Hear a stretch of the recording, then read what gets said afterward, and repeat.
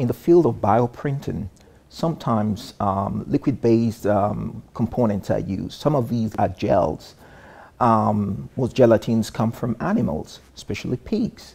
So either based on religious beliefs or sometimes based on personal beliefs. If you see this often happens for people who are vegetarians, it raises issues. So patients somehow need to know that, oh, the component I'm trying to bring inside of you as an implant material or health support system contains components which ordinarily you wouldn't want to use.